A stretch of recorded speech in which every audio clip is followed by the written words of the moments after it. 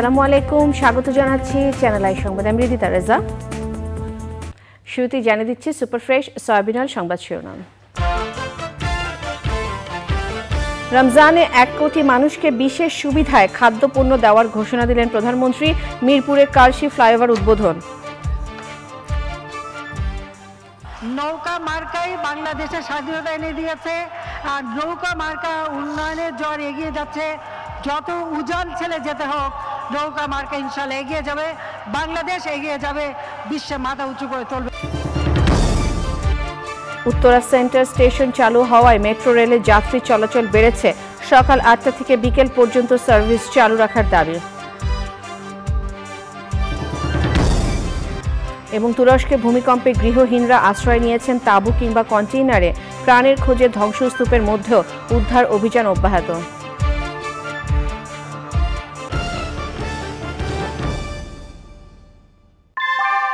কুয়াশায় সাল ছুঁয়ে পানি আর কত হয়রানি আছে সমাধান। বসত ঘরে লাগাও, আনো আসি। শুনছিলেন শিরোনাম, এবার বিস্তারিত। দর্শক, এখনকার এই সংবাদ আয়োজন একই সঙ্গে চ্যানেলে ইউটিউব চ্যানেল ও ইউটিউবে লাইভ স্ট্রিম হচ্ছে। প্রধানমন্ত্রী শেখ হাসিনা বলেছেন, নির্বাচন নিয়ে যতই বিভ্রান্তির অপচেষ্টা করা হোক, আওয়ামী লীগ জনগণের ভোটে বিশ্বাসী, আর সব উজান ঠেলে নৌকা এগিয়ে যাবে। রাজধানী কালশি ফ্লাইওভার উদ্বোধন করে বৈশ্বিক সংকটের পরও আসন্ন রমজান মাসে 1 কোটি মানুষকে বিশেষ সুবিধায় খাদ্যপণ্য দেওয়ার ঘোষণা দেন প্রধানমন্ত্রী। নীলাদ্রি শেখর রিপোর্ট। মিরপুর বিমানবন্দর বনানী যাতায়াতের জন্য অন্যতম প্রধান সড়ক কালশি রোড। এই সড়কে নিত্যদিনের ভোগান্তির নাম যানজট। যানজট নিরসনে 2018 সালে নেওয়া হয় কালশি ফ্লাইওভার প্রকল্প। ফ্লাইওভার নির্মাণ সম্পন্ন করার সময় জুনে নির্ধারণ করা হলেও এর 4 মাস আগেই 1012 কোটি টাকা ব্যয়ে স্থানীয় সরকার বিভাগের প্রকল্পটি বাস্তবায়ন করেছে বাংলাদেশ সেনাবাহিনী। ইংরেজি ওয়াই অক্ষরের মতো দেখতে 2.34 কিলোমিটার দীর্ঘ কালশি ফ্লাইওভারে রয়েছে 4টি লেন। কালশি বালুর মাঠে সুধী সমাবেশে যোগ দিয়ে প্রধানমন্ত্রী শেখ হাসিনা ফ্লাইওভার ও ইসিবি চত্বর থেকে মিরপুর পর্যন্ত প্রশস্ত সড়ক উদ্বোধন করেন। যে আওয়ামী লীগ জনগণের ভোটেই নির্বাচিত হয়ে এসেছে। বাংলাদেশের মানুষ কিন্তু তার ভোট সম্পর্কে সচেতন। কেউ যদি ভোট চুরি করে, এদেশের মানুষ কিন্তু মেনে নেয় না। জনগণের ভোট চুরি করে খালেদা জিয়া নিজেকে প্রাইম মিনিস্টার ডিক্লেয়ার করেছিল। 1.5 মাসের মধ্যেই ইলেকশনের খালেদা জিয়া পদত্যাগে বাধ্য হয়েছিল জনগণের আন্দোলনের ফলে। আমরা দেশের উন্নয়ন করে মানুষের আস্থা বিশ্বাস অর্জন করেই জনগণের ভোটেই বারবার সরকার এসেছি। এখন যতই এ ব্যাপারে মানুষকে বিভ্রান্ত করার চেষ্টা করুক, আমরা জনগণের ক্ষমতায়নে বিশ্বাস করি, আর সেটা করতে পেরেছি বলেই আজকে বাংলাদেশ উন্নয়নের মহাসড়কে। নৌকা মার্কাই বাংলাদেশের স্বাধীনতা এনে দিয়েছে, আর নৌকা মার্কা উন্নয়নের জ্বর এগিয়ে যাচ্ছে। যত উজান ছেলে যেতে হোক, নৌকা মার্কা ইনশাল্লাহ এগিয়ে যাবে, বাংলাদেশ এগিয়ে যাবে, বিশ্বে মাথা উঁচু করে তুলবে। বিশ্বজুড়ে খাদ্যপণ্য ও জ্বালানির দাম বাড়ায় বিদ্যুৎ খাতে বিপুল ভর্তুকি দেওয়া সম্ভব না হলেও রমজান মাসে 1 কোটি মানুষকে বিশেষ সুবিধায় খাদ্যপণ্য দেওয়ার ঘোষণা দেন সরকার প্রধান। এত ভর্তুকি দেওয়া কখনো সম্ভব নয়, কারণ আমাদের খাদ্য কিনতে হচ্ছে। সামনে রমজান মাসে 1 কোটি মানুষ বিশেষ সুবিধা পাবে। কিছু আমরা বিনামূল্যে খাদ্য সরবরাহ করব, আর কিছু ওই 30 টাকা অথবা 15 টাকায় কিনে নেবে। যাদের একেবারে করার ক্ষমতা নেই, তাদের জন্য এই ব্যবস্থা আমরা করে দিচ্ছি। অর্থাৎ মানুষের জন্য কষ্ট না হয় সেদিকে দৃষ্টি দিয়েই আমরা সমস্ত পদক্ষেপগুলি নিয়ে যাচ্ছি। কালশি ফ্লাইওভারের নাম হারুন মোল্লা ফ্লাইওভার বলে নামকরণ করেন প্রধানমন্ত্রী। কালশি বালুর মাঠকে বিনোদন পার্ক করারও ঘোষণা দেন। Niladri Shekhar, channel I, Dhaka. Metro রেলের উত্তরা সেন্টার স্টেশন শনিবার চালু করার মধ্য দিয়ে এ পর্যন্ত সর্বসাধারণের জন্য 4টি স্টেশন চালু করল মেট্রো রেল কর্তৃপক্ষ। যাত্রী সেবার কথা বিবেচনায় রেখে রোববার সকাল থেকে উত্তরা সেন্টার স্টেশন থেকে মাত্র 13 মিনিটে আগারগাঁওয়ে অনায়াসে পৌঁছে যাচ্ছেন যাত্রীরা। সকাল 8টা থেকে বিকেল পর্যন্ত মেট্রো রেল সার্ভিস চালু রাখার দাবি জানিয়েছেন তারা। জাকিয়া আক্তারের রিপোর্ট। গত বছর 28শে ডিসেম্বর ঢাকাবাসীর স্বপ্নের মেট্রো রেল উদ্বোধন হওয়ার 1.5 মাসের মাথায় শনিবার উত্তরা সেন্টার স্টেশন যাত্রীদের জন্য উন্মুক্ত হয়েছে। সময় বাঁচিয়ে এবং যানজট এড়িয়ে গন্তব্যে পৌঁছানোর লক্ষ্যে উত্তরা স্টেশন থেকে টিকিট কেটে মাত্র ৬ মিনিটে পল্লবী এবং ১৩ মিনিটে আগারগাঁওয়ে পৌঁছে যাচ্ছেন যাত্রীরা।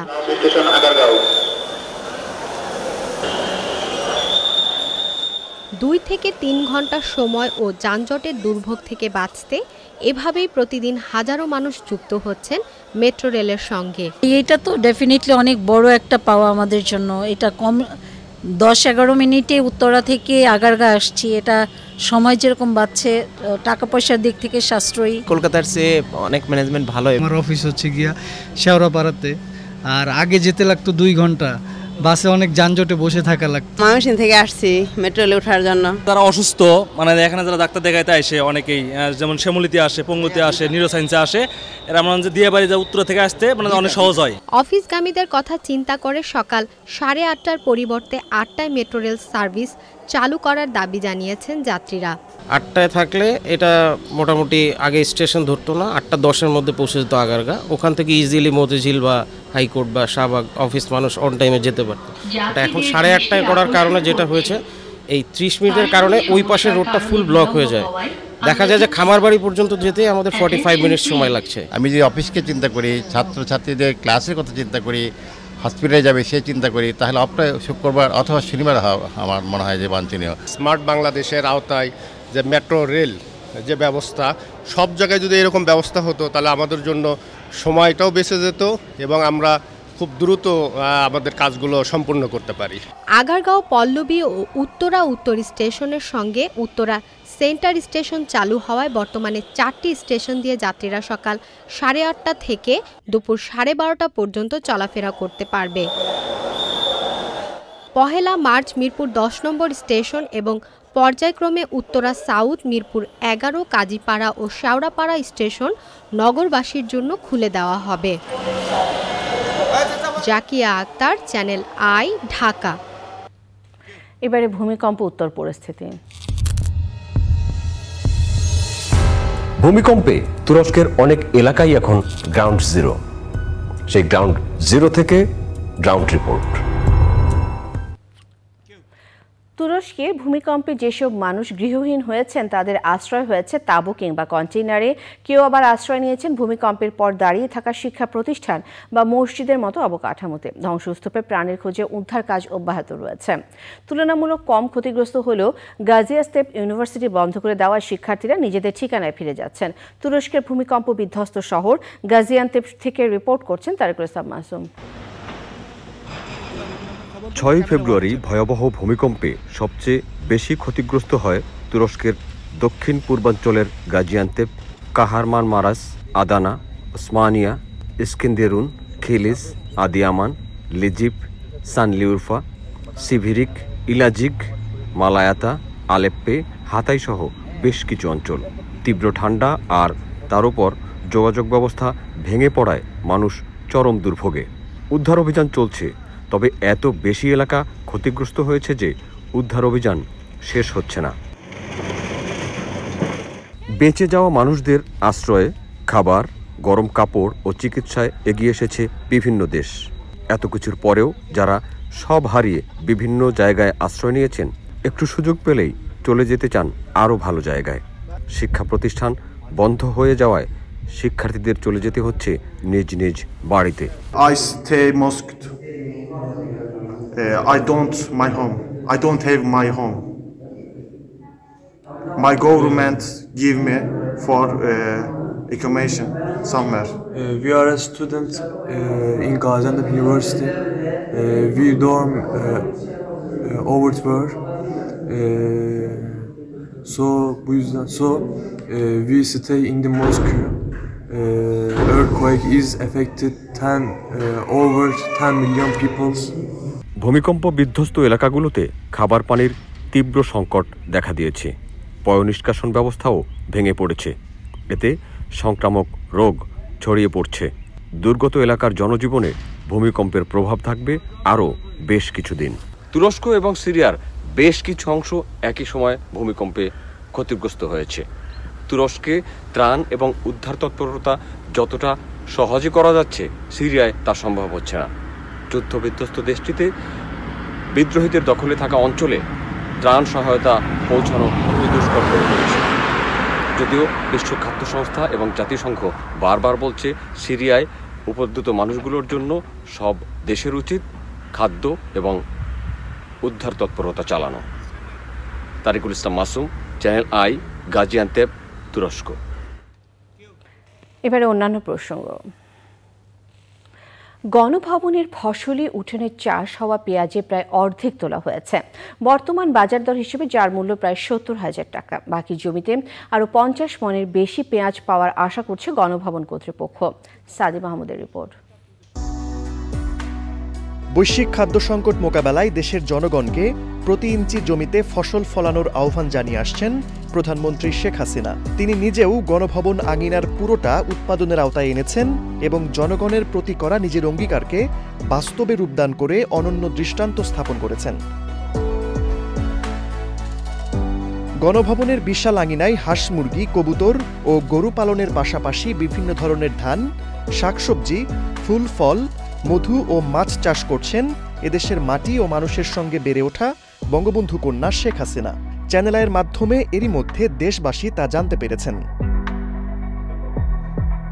বর্তমান বিশ্বের যে খাদ্য পরিস্থিতি সেগুলো ভাবনায় নিয়ে মাননীয় প্রধানমন্ত্রী ইতিমধ্যে দেশবাসীর প্রতি আহ্বান জানিয়েছেন যাতে প্রতিটি অনাবাদি বা প্রতি জমি চাষ করা হয়।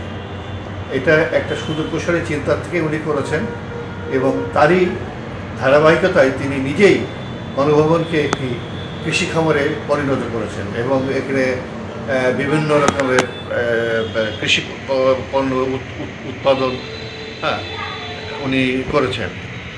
তো এটাতে হচ্ছে এটা জনগণকে অনুপ্রাণিত করবে। তিল ও সরিষার মতো পেঁয়াজও চাষ করেছেন প্রধানমন্ত্রী। এরই মধ্যে প্রায় ৪৬ মণ পেঁয়াজ তোলা হয়েছে বর্তমান বাজার দর হিসেবে, যার মূল্য ৬৫ থেকে ৭৩,০০০ টাকা। উৎপাদিত এই পেঁয়াজে ৫ সদস্যের ৭ থেকে ৮০০ পরিবারের ১ মাসের পেঁয়াজের চাহিদা পূরণ করা সম্ভব। গণভবনে উৎপাদিত সকল নিত্য প্রয়োজনীয় দ্রব্য প্রধানমন্ত্রী শেখ হাসিনা নিজের জন্য সামান্যই রেখে কর্মচারী এবং দরিদ্র ও অসহায় মানুষের মাঝে বিলিয়ে দেন। সাদি Mahmud, channel I, Dhaka. ৮ March আন্তর্জাতিক নারী দিবসে চ্যানেল আইয়ের জনপ্রিয় টক শো তৃতীয় মাত্রায় থাকছে বিশেষ আয়োজন। বাংলাদেশের নারী সাংবাদিকদের চ্যালেঞ্জ ও বর্তমান অবস্থা নিয়ে আয়োজিত অনুষ্ঠানে থাকছেন প্রথম সারির ৩টি গণমাধ্যম কর্মরত ৩ সিনিয়র নারী সাংবাদিক। দর্শক সারিতে থেকে অনুষ্ঠান সমৃদ্ধ করেছেন বাংলাদেশে নিযুক্ত সুইডেন ও নেদারল্যান্ডসের রাষ্ট্রদূত সহ বেশ কয়েকজন শিক্ষক, রাজনীতিক ও সাংবাদিক। পরাগাজমের রিপোর্ট। ৮ মার্চ আন্তর্জাতিক নারী দিবস উপলক্ষে বিশেষ তৃতীয় মাত্রায় অংশ নিতে বিকেলে চ্যানেল আই কার্যালয়ে আসেন বাংলাদেশে নিযুক্ত সুইডেনের রাষ্ট্রদূত আলেকজান্দ্রা বার্গ ভন লিন্ডে ও নেদারল্যান্ডসের রাষ্ট্রদূত অ্যানে ভ্যান লিউয়েন। তাদের স্বাগত জানান ইমপ্রেস টেলিফিল্ম লিমিটেড চ্যানেল আইয়ের ব্যবস্থাপনা পরিচালক ফরিদুর রেজা সাগর। রেকর্ডিং শুরুর আগে তারা কথা বলেন বাংলাদেশে নারী সাংবাদিকতার বিভিন্ন বিষয় নিয়ে। I think one thing that is important is of course that I understand that women journalists here there's less than 10% of them. So it's really important of course that journalists capture all of society and that in journalism that you are able to be represented so that journalism also catches the issues that are relevant for women. Women are portrayed in the media, and that's also a responsibility that the media themselves should reflect on. How do we portray women? What are the stereotypes that we are confirming, or what are the stereotypes that we try to challenge in our media portrait? It can be in the news, but it can also be, of course, in documentaries and in drama series. So that's two very important aspects. পরে দুই রাষ্ট্রদূত বসেন বিশেষ তৃতীয় মাত্রার দর্শক সারিতে। আলোচনায় অংশ নেন দৈনিক প্রথম আলোর বিশেষ প্রতিনিধি রোজিনা ইসলাম, দৈনিক কালবেলার বিশেষ প্রতিনিধি আঙ্গুর নাহার মন্টি ও চ্যানেল আইয়ের বার্তা সম্পাদক ডক্টর শাকিলা জেসমিন। অনুষ্ঠানটি প্রচারিত হবে ৮ মার্চ আন্তর্জাতিক নারী দিবসে চ্যানেল আইয়ের পর্দায়। পরাগ আজিম, চ্যানেল আই, ঢাকা। তথ্য ও সম্প্রচার মন্ত্রী ডক্টর হাসান মাহমুদ বলেছেন, বাংলাদেশে যে বাক স্বাধীনতা আছে তা বিশ্বের উন্নত অনেক দেশে নেই। দেশ টিভির প্রতিনিধি সম্মেলনে তিনি আরও বলেন, গণতান্ত্রিক দেশ হওয়ার কারণে স্বাধীনভাবেই নাগরিকেরা তাদের মতামত দিতে পারেন। তিনি বলেন, ডিজিটাল সিকিউরিটি আইন তাদের জন্য যারা সাধারণ মানুষকে জিম্মি করে নাশকতা করে। তথ্যমন্ত্রী বলেন, একটি পত্রিকা বা টেলিভিশনের প্রাণী হচ্ছে মফস্বলের সাংবাদিকরা, অথচ তাদের জন্য বিনিয়োগ সবচেয়ে কম। সম্মেলনে টিআইবি মহাপরিচালক জাফর ওয়াজেদ, জাতীয় প্রেস ক্লাবের সাধারণ সম্পাদক শ্যামল দত্ত এবং দেশ টিভির ব্যবস্থাপনা পরিচালক আরিফ হাসান বক্তৃতা করেন।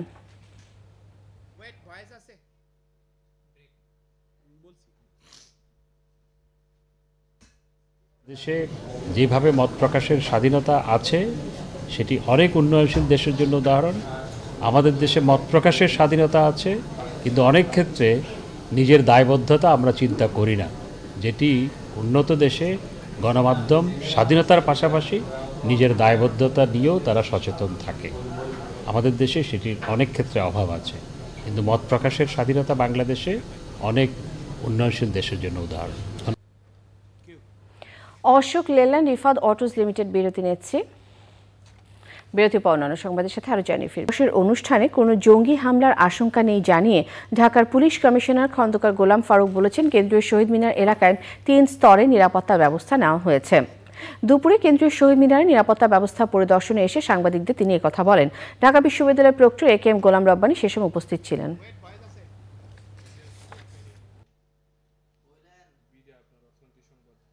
ইন এবং আউট গেটের এই রাস্তাগুলো বাদ দেওয়া, বাকি যে রাস্তাগুলো আছে শহীদ মিনার কেন্দ্রিক, আমরা কিন্তু সবগুলাই রোড ব্যারিকেড দিয়ে বন্ধ করে দিব। কাজে অন্যান্য কোনো রাস্তা দিয়ে কোনো জনসাধারণের বা কারো এই শহীদ মিনারে আসার কোনো সুযোগ থাকবে না। এই বিষয়টা আপনাদের মাধ্যমে আমরা সম্মানিত নাগরিকদের প্রতি অনুরোধ করব যে তারা শুধু পলাশী প্রান্তর জগন্নাথ হল দিয়ে এই রোডটা ব্যারিকেড সামনে দিয়ে এই রোডটাই ফলো করবেন। অন্য কোনো রোডে আসলে তারা ব্যারিকেডের সম্মুখীন হবেন। বেগম খালেদা জিয়া সাজাপ্রাপ্ত বলে সংবিধান অনুযায়ী নির্বাচনে অংশ নিতে পারবেন না বলে জানিয়েছেন আইনমন্ত্রী আনিসুল হক। রাজধানীতে বিজিএস পরীক্ষার মাধ্যমে নিয়োগপ্রাপ্ত সহকারী জজদের ওরিয়েন্টেশন কোর্সের উদ্বোধনী অনুষ্ঠানে সাংবাদিকদের প্রশ্নের জবাবে আইনমন্ত্রী বলেন, খালেদা জিয়া রাজনীতি করবেন কি করবেন না সেটি তার ব্যক্তিগত ব্যাপার। উপাত্ত সুরক্ষা আইন মন্ত্রণালয়ে পাঠানোর আগে সংশ্লিষ্টদের সাথে আলোচনা করা হবে বলেও জানান মন্ত্রী।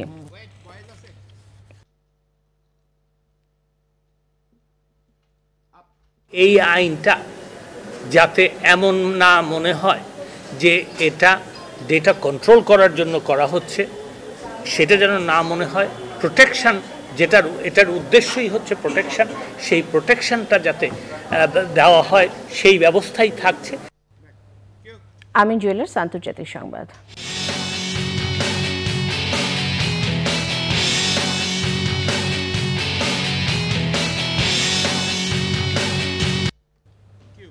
যুক্তরাষ্ট্রে আকাশসীমায় গোয়েন্দা বেলুন ওড়ানোর মতো কাজের পুনরাবৃত্তি যাতে না হয় সে ব্যাপারে চীনকে সতর্ক করেছেন মার্কিন পররাষ্ট্রমন্ত্রী অ্যান্টনি ব্লিংকেন।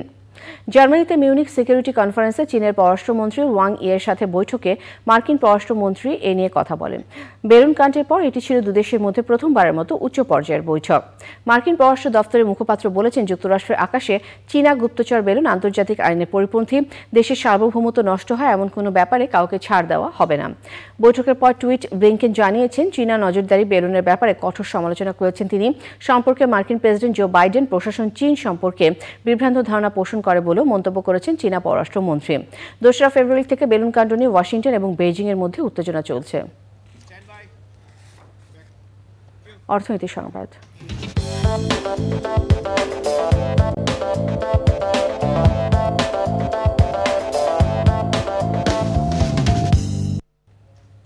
বিদেশি বিনিয়োগ আনার বিশেষায়িত সংস্থা বিনিয়োগ উন্নয়ন কর্তৃপক্ষ বিডার নির্বাহী চেয়ারম্যান জানেন না আদতে কতটা বেড়েছে সরাসরি বিদেশি বিনিয়োগ। স্মার্ট বাংলাদেশ বিনির্মাণে বিনিয়োগ শীর্ষক এক আলোচনায় সরকারের সাবেক এই জ্যেষ্ঠ সচিব স্বীকার করলেন, বিদেশিরা এখানে আসতে চায় না, কারণ নিবন্ধন থেকে শুরু করে উৎপাদনে যাওয়া পুরো প্রক্রিয়াটি শেষ করতে যে কোনো দেশের তুলনায় 5 থেকে 6 গুণ বেশি সময় লাগে। ব্যবসায়ীরা বলেছেন, কেবল আইন আর কথামালা দিয়ে বিদেশিদের আনা যাবে না। কৃষি সংবাদ।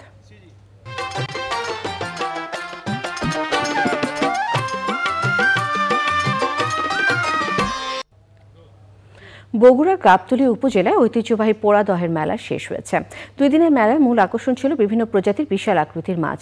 মেলা উপলক্ষে বাড়িতে বাড়িতে চলে অতিথি আপ্যায়ন ও আনন্দ উৎসব।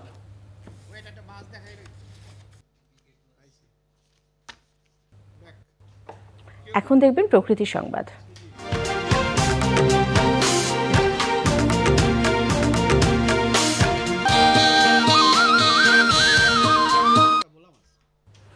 আবারও অপরূপ সৌন্দর্যে ফিরেছে দিনাজপুরের রামসাগর দিঘি। গাঢ় সবুজে অপরূপ হয়ে উঠেছে উদ্যানের প্রকৃতি, ফিরেছে প্রাণচাঞ্চল্য ও স্বস্তি। আনোয়ার ইন্ডাস্ট্রিয়াল সিমেন্ট শিট বাণিজ্য সংবাদ।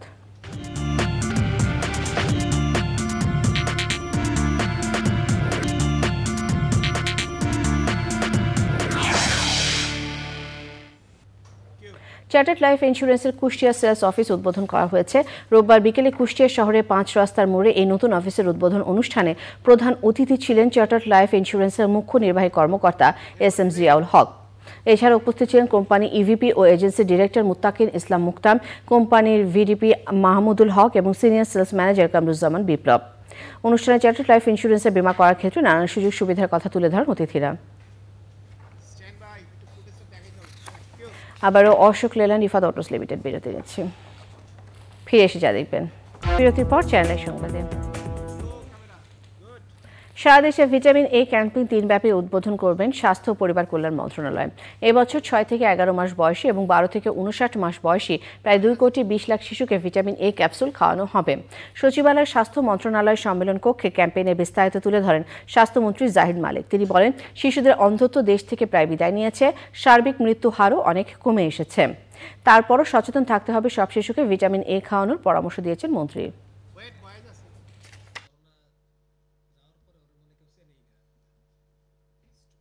এর মধ্যে অন্ধত্বের সংখ্যা এখন কমে গেছে, নাই বললেই চলে, এবং মৃত্যুর হারও হ্রাস করে, প্রায় 24% হ্রাস করে মৃত্যুর হার। অর্থাৎ তাদের যে বিভিন্ন রকমের শিশুদের অসুখ হয়ে থাকে, সেই অসুখের বিরুদ্ধে তাদের শরীরে প্রতিরোধ ক্ষমতা বৃদ্ধি পায়। অসুখগুলো মূলত যেমন হাম, ডায়রিয়া, নিউমোনিয়া, যে কারণে শিশুদের মৃত্যু বেশি হয়ে থাকে। আমরা এই ক্যাম্পেইনের মাধ্যমে, এই ক্যাপসুল খাওয়াবার মাধ্যমে আমরা আমাদের শিশুদেরকে সুরক্ষিত করব, কারণ শিশুরাই দেশের ভবিষ্যৎ। খেলার খবর।